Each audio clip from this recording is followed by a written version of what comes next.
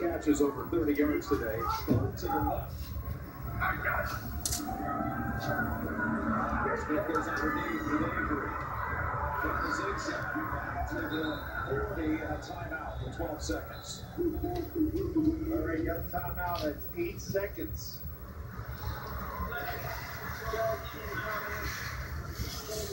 Market actually inside of the 39. Yep, you sure did. I think you know what they're going to do on the defensive side.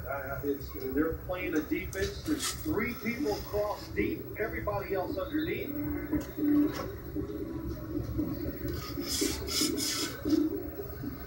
In a play everybody likes to run in the NFL, one of the inside receivers goes right down the middle, clears it out, and the outside receiver comes across the field. I've seen this defense a few times today by San Diego. That's what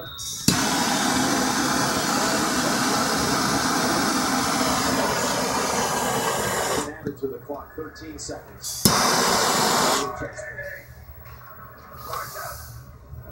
Gonna take a chance.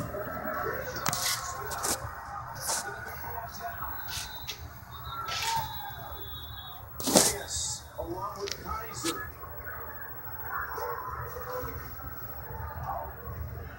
And the Chiefs, with 5 seconds, have used their last timeout. You're looking over though. He was doubled up. Yeah, nobody was open. And just a little indecision. Really nothing you can do. You don't sit here and go, oh, we should have done this or that. No, nothing was open. They were hoping to catch up with 12 breaking outside. They were all over. Double covered ball.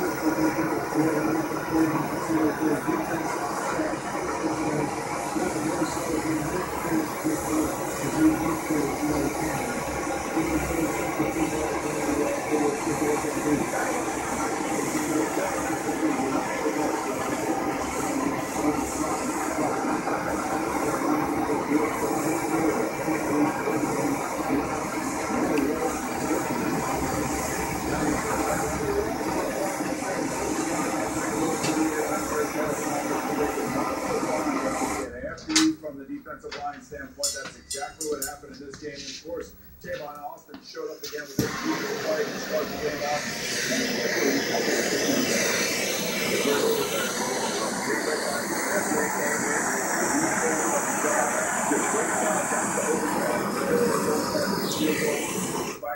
Right back down the field with the kicker can't move. Wow, Coach, take a look at Tampa Bay. How about the Detroit Lions? You know, they got shut out last night.